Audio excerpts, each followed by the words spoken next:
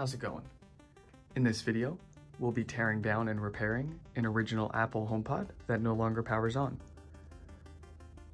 The tools we'll be using for this are a T6 Torx screwdriver, a large flathead screwdriver, and a spudger. For the board level repairs, we'll be using our Amazon special hot air rework station. Let's get started. I've noticed now that 12 out of the 13 HomePods that I've repaired with this same no power issue have all been caused by the same failed component on the amplifier board, specifically a 60 volt 5 amp Schottky barrier diode. The symptoms on these HomePods have all presented the same, where they've shown a few watts of power from the wall, but they don't respond to anything. And if you leave it plugged in for a while, you'll actually feel this area of the HomePod start to warm up a little bit. The 13th instance that I've seen of this has been a completely failed amplifier IC. In that case, I did see power still being pulled, but the HomePod wasn't getting warm. I heard a loud pop sound every time I would plug it in or unplug it.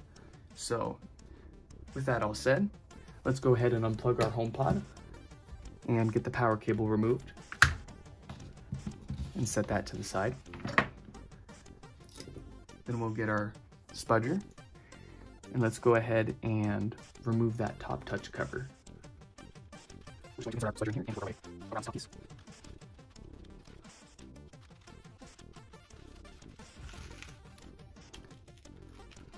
Once you've gone around that, you should be able to pull this right off.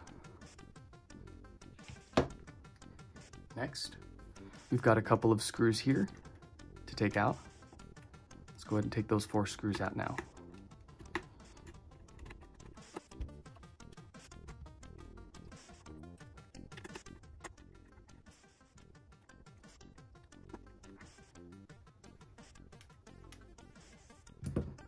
Now that we've got that off, we need to take our spudger tool and insert it in between this top layer and this outer plastic frame. So we're gonna stick it right in between there. And we're gonna try to get all the way underneath this PCB and lift it up.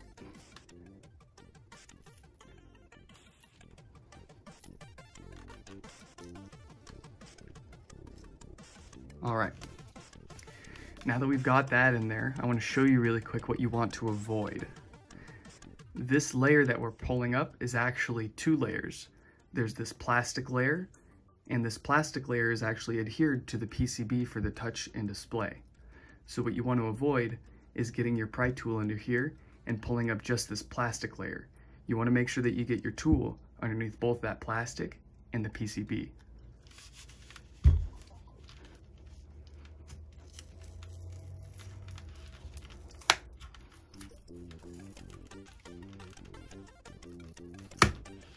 When you're working your way around this layer, be sure you don't stick your pry tool in too far either, so you can avoid that ribbon cable that'll be underneath.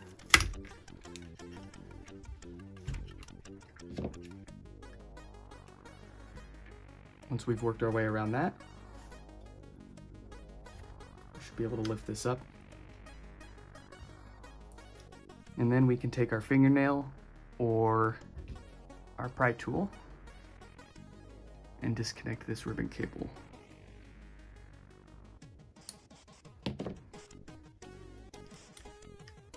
We can set this to the side.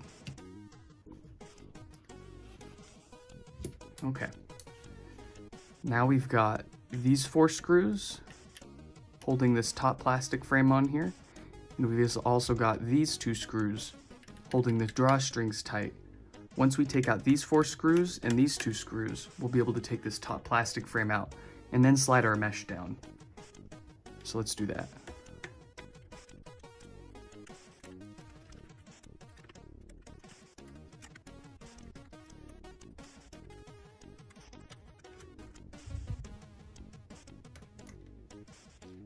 Okay, we've got those screws removed. We can simply take this and sort of finagle it out of this, and then we can see our drawstrings here. So we'll take our screwdriver and just sort of facilitate these off their posts out of this plastic frame, and then we can set this aside.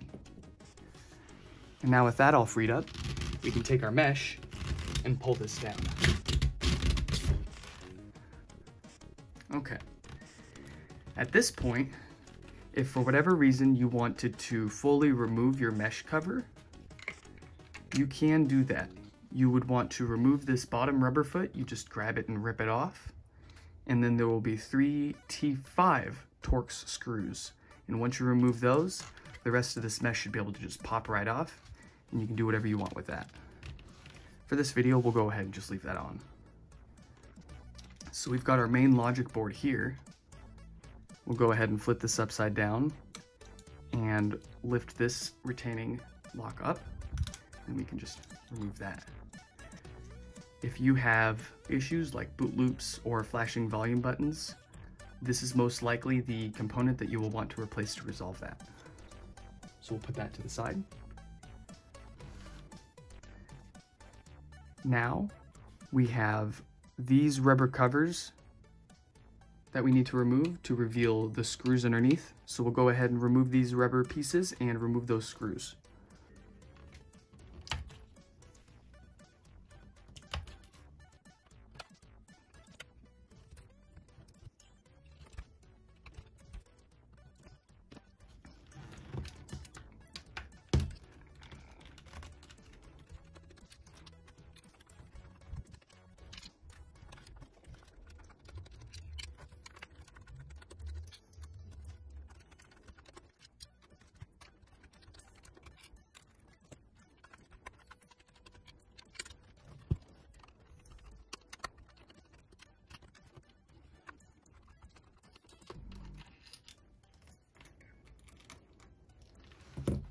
Okay, now that we've got all those screws removed, we will want to take this ribbon cable here and just get it removed from this top basket to avoid getting it ripped when we pry this basket off.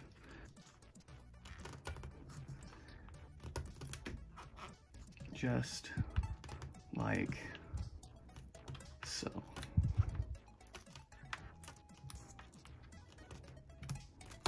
All right, and you can see that's now pulled down from the top of the basket. So now we can proceed with our flathead screwdriver. If you want, you can cover the tip of this with some electrical tape. And the idea behind that is when we go and stick this in here and start prying the top basket layer off, it's supposed to prevent some scratching on the parts in here. However, you won't see any of these scratches once you have it all back together, and it doesn't have any effect on the seal or performance of the HomePod whatsoever, so I just don't bother with that. What we'll do is take our flathead and stick it as far back in between this top basket and the subwoofer basket as we can. As far in there as we can. And then we can use that to sort of twist and then repeat. You want to go around the whole perimeter, twisting,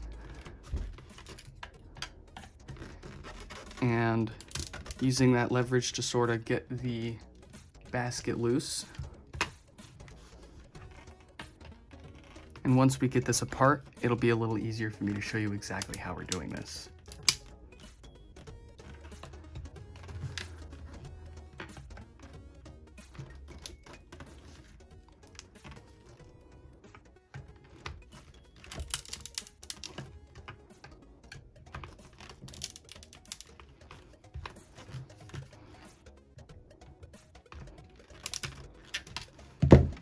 Okay.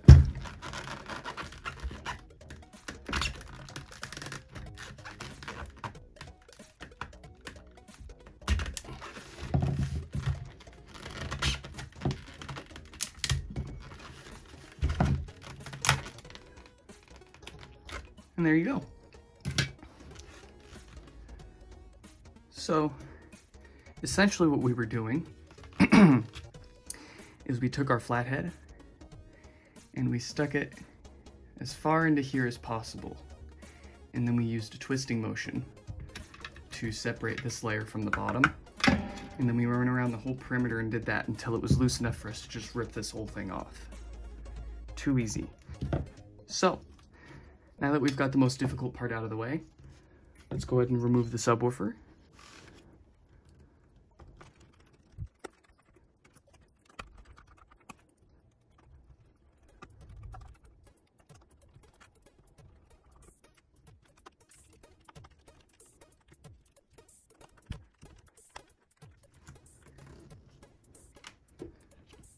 Okay, once we've got all of our subwoofer screws removed, we'll want to be mindful of the rubber grommets before we pull this up, and also be mindful of the ribbon cable here, so as we lift this up we can go ahead and fish this through. And then we can go ahead, start lifting this out, and then we can unplug our subwoofer. You can see that here, to unplug that, there's just a single tab that you have to squeeze and pull up. So we'll put that to the side. Now let's go ahead and push this rubber grommet through the plastic ring here and get the ribbon cable pulled through this. And let's go ahead and take these screws out so we can get these plastic rings out.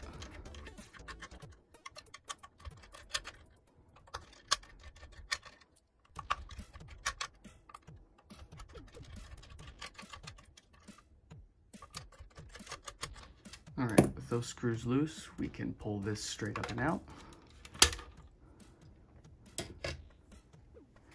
And then we can take our inner plastic ring here and screw it counterclockwise to pull that out. Now we've got our first good look inside. So next, let's go ahead and remove the 4 screws for the power supply.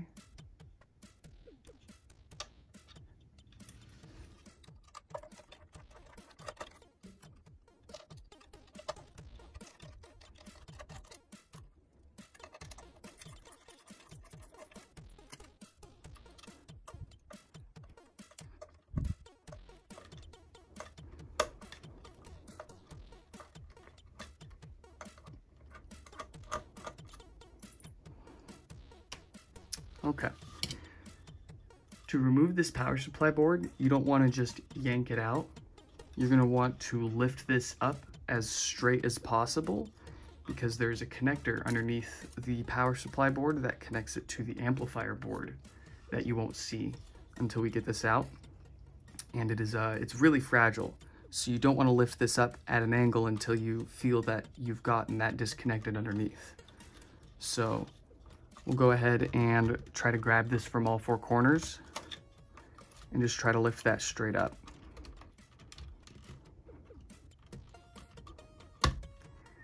And we heard that, so that means that we are now free.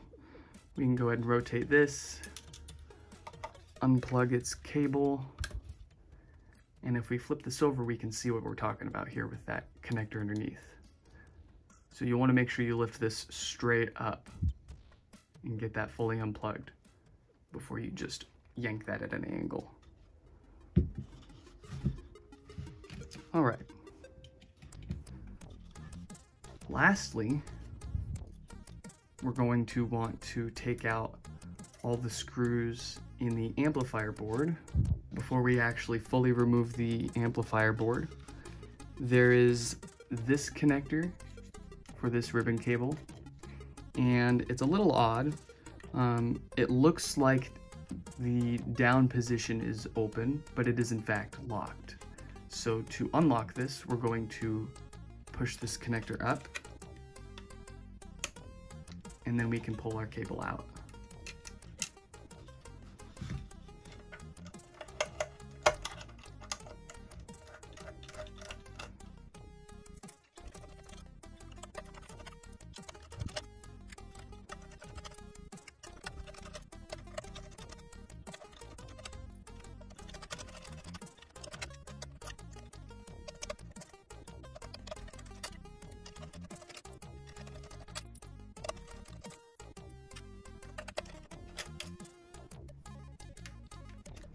Okay, we've got all the screws taken off our amp board. We can go ahead and lift this up and out.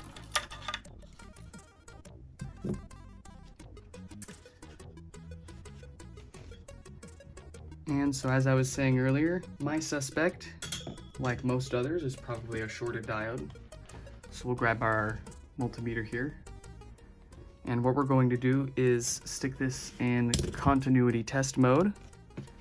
So that way, if there's any sort of short, and we're going to test this diode right here. We're gonna see if that one's shorted.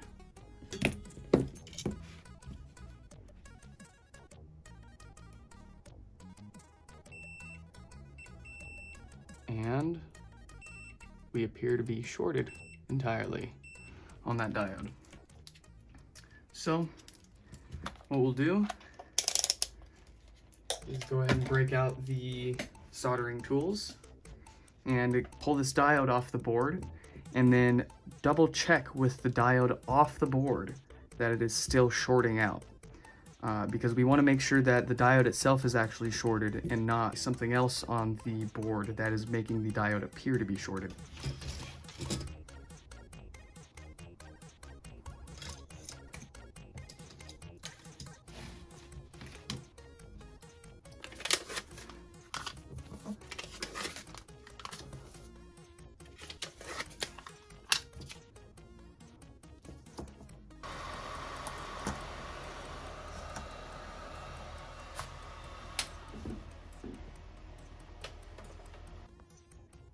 All right, we've got that diode pulled off the board here. So we're just going to check really quick with our multimeter again.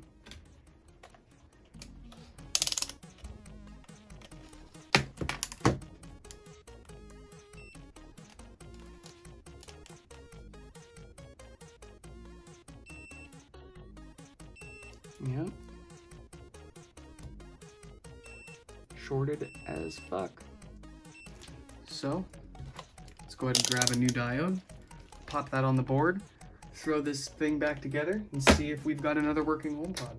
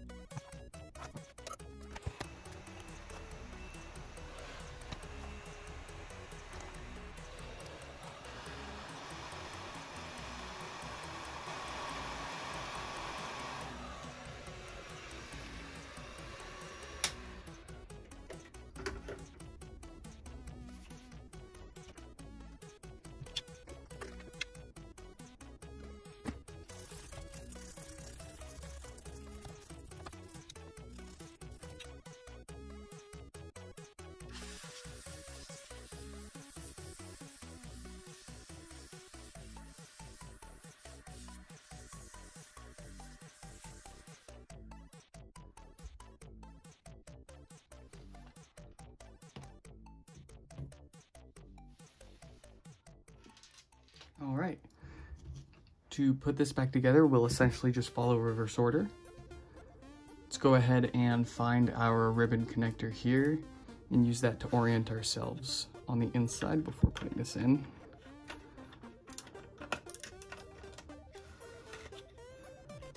We'll go ahead and reconnect that ribbon cable.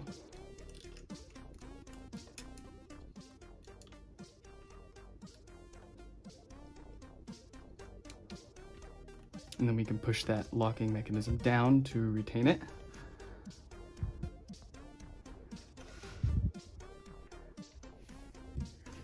Let's go ahead and put the screws for the amplifier board back in now.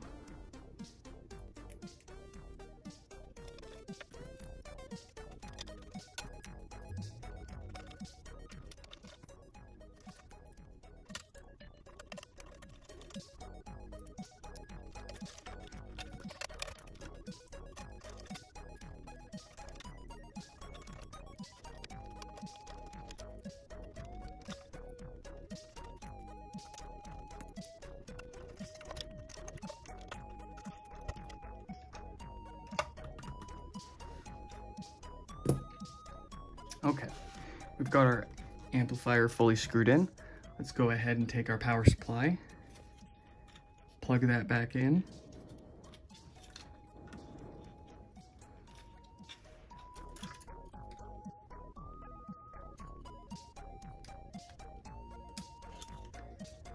And then we can use the screw holes to nicely line this up. We don't want to just smush it down yet. But once we see that we've got our power supply lined up, if we want to feel for it, we can then push that into place. And we can take our power supply screws and screw that down.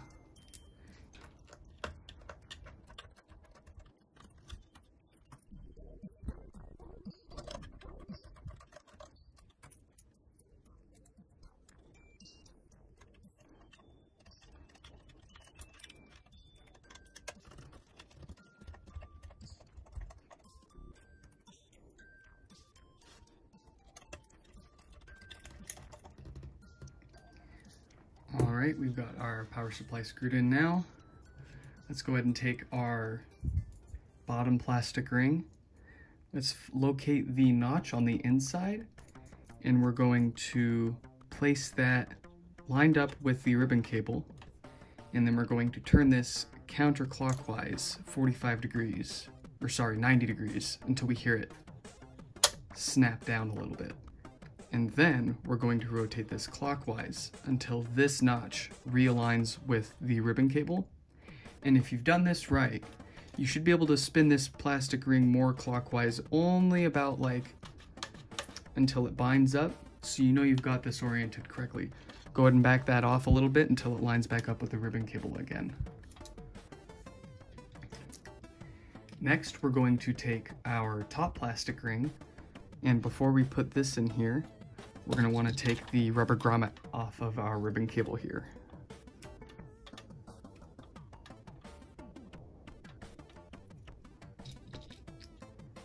And then we can feed our ribbon cable through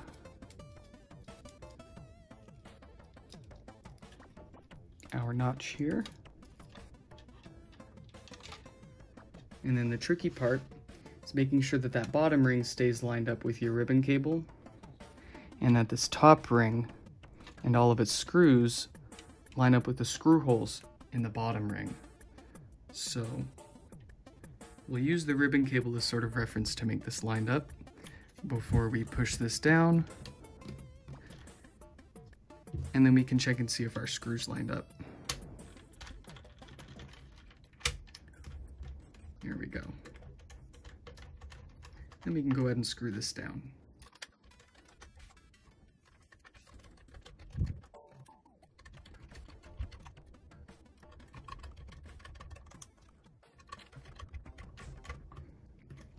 Alright, then we'll take that rubber grommet for our ribbon cable.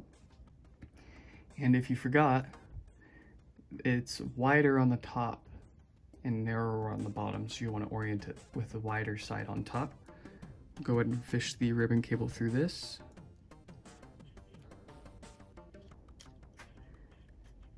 And then we can easily reinsert this into its slot.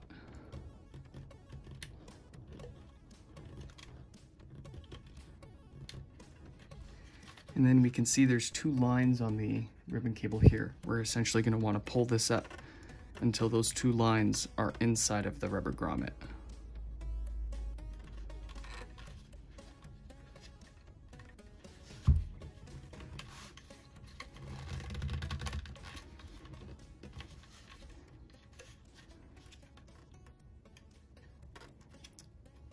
Just like that. All right. Now we can take our subwoofer. Again, being mindful of our rubber grommets on the side here, they like to pop off. There's this foam ring here that you can now see. It likes to stick to the subwoofer, but sometimes it does pop off. You just want to make sure you've got that reinstalled and you've got your subwoofer plugged in through the middle of that. Then we can go ahead and put our subwoofer in.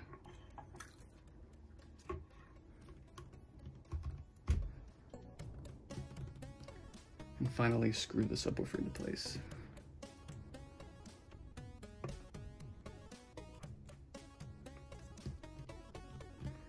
Might take a little bit of wiggling the woofer around for you to find the holes to line up.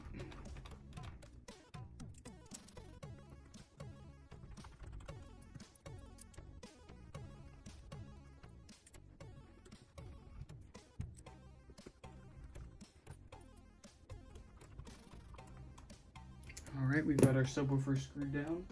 I'm gonna go ahead and wipe this off really quick.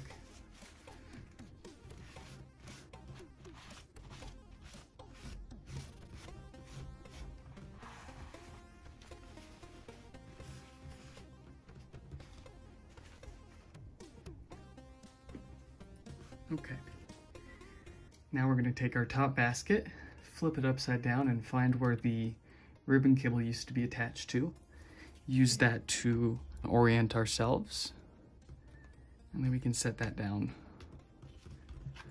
And if you push down on it and sort of twist it back and forth, you should be able to feel it settle into the position that it was in before. Then we can take our screws for the top basket and put all those back in.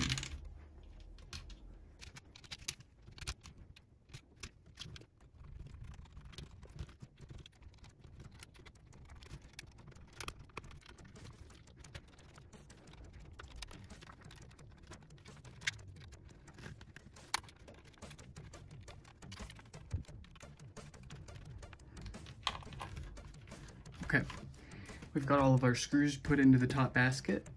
Before we forget, let's go ahead and push this ribbon cable back up into the top basket here so it doesn't rattle around when the subwoofer is moving. All right.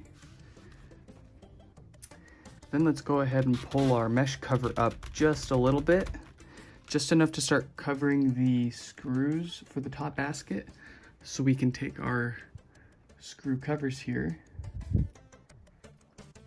and use the mesh to sort of hold those in place while we put them all in before we pull the mesh up.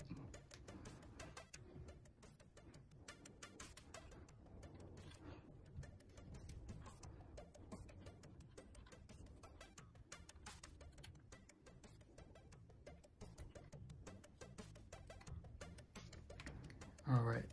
With those all in, we can go ahead and pull our mesh up and check that those all stayed in place, which it feels like they did. Good. All right, let's get the logic board put in here now. The trick to getting this ribbon cable connected here is to first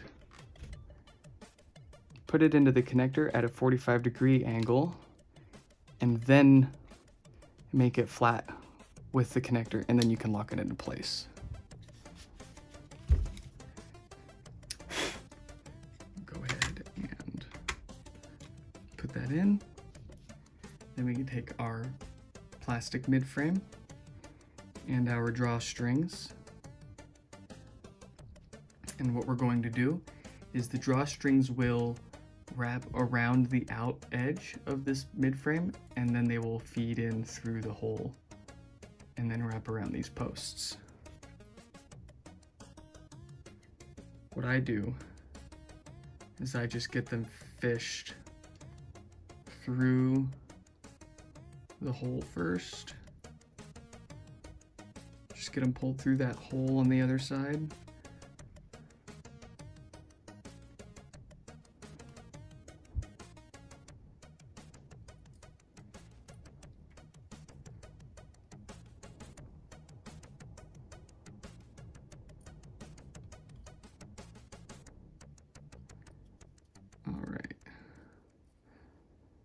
We've got both of those.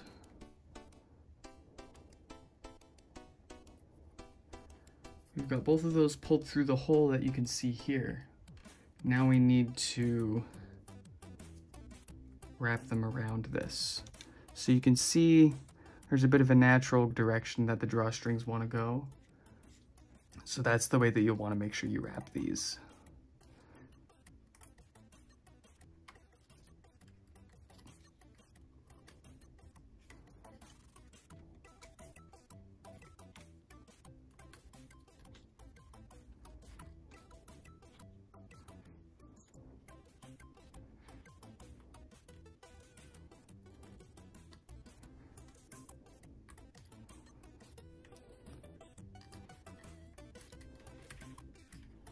All right. Now that we've got that drawstring in place and wrapped around, feed this mesh edge into that plastic lip around this mid-frame here. And we may need to pull this a little tighter. And then continue to feed this in here. And then sometimes what helps is to put a couple of screws into this frame. Just a little, so you can hold it in place and more easily get that mesh in here.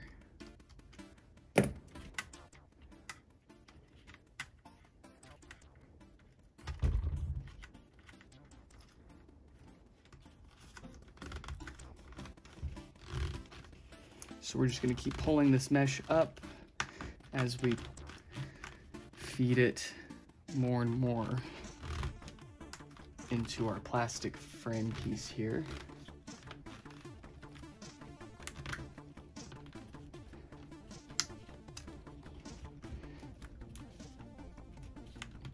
And once we've gotten that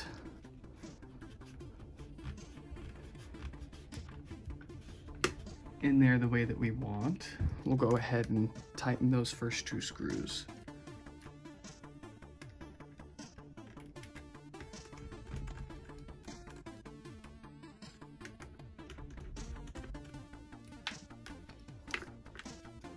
And of course we can go ahead and take the rest of our screws for this and put those in.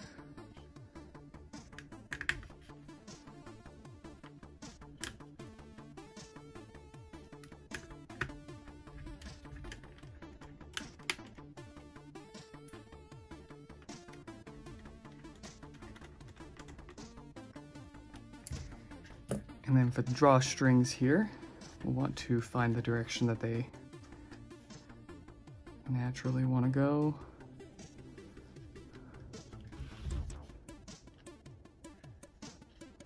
Which appears to be this way. So we'll take one of our drawstring screws here.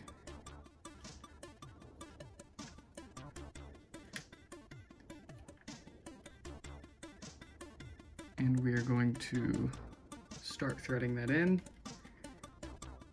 and then we can go 2 times around the screw with this drawstring first. Then we can tighten this screw down. Be careful not to tighten these screws for the drawstring too much because this plastic really easily strips. Go ahead and take our other drawstring screw,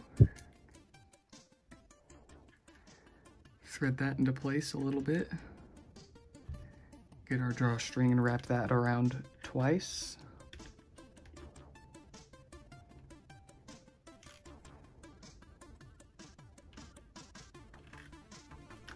And we can tighten that down.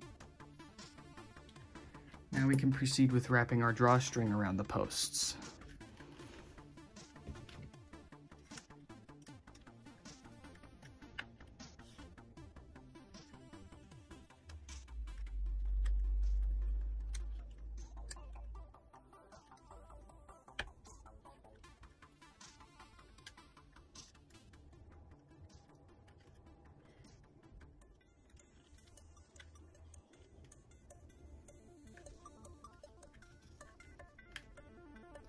Okay, got our drawstring secured. We can take our top display Get this plugged back in. Then we can set that down. Put our last 4 screws back in.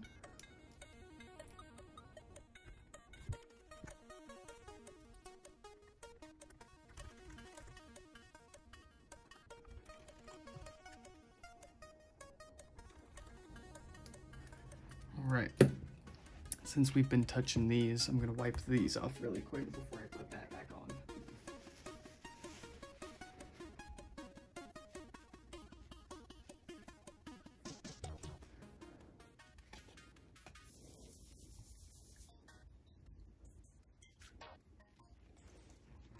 All right, and then we're gonna use the plus and minus buttons to sort of line this up the best way that we can.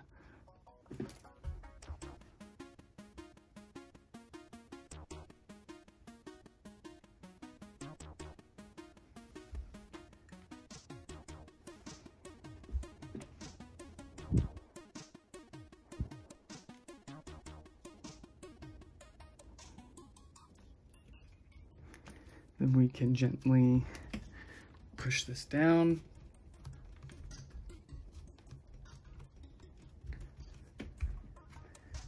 All right.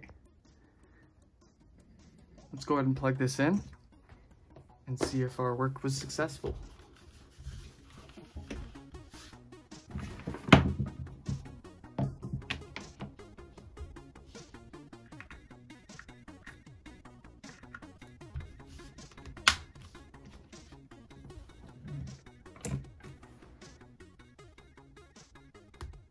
Go ahead and factory reset that, and as we can see, we've now got power going to our HomePod. I hope you enjoyed this video. I hope it helped you in some way. If you have any questions, feel free to leave them in the comments. Your HomePod is about to reset. Keep pressing until you hear 3 beeps. And I hope you have a good one.